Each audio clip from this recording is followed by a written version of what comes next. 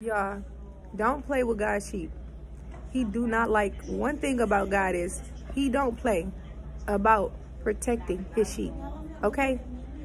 And for a week straight, I kept hearing plagiarism. That is a sin that is just unforgivable. Hear me now. And so you want to make sure you not being tricked by a stupid telling you it's okay to do certain things, taking somebody's work and make it your own. Hear me now. And hear me now, it's not what you do, it's how you do it.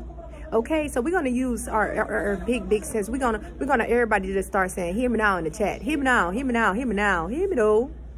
Because as you realize that when you belong to him, you're accounted for, that things are just not gonna happen the way that the world wants them to happen. That he's going to have to, my God, step into the partnership. He says, can two walk together unless they be agreed? That means when you are one in him, like he is one in his Father, he ain't gonna never let it go down like that. So whatever my God is hidden gonna come out. Hear me though. It's gonna be revealed to the marvelous light. Hear me though. And so those things that people was getting away with, they just won't get away with in the days that you are fully in completion with him. Hear me now.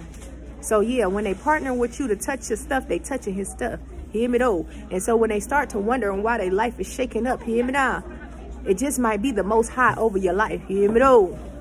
Stay away from his wrath. Hear me now.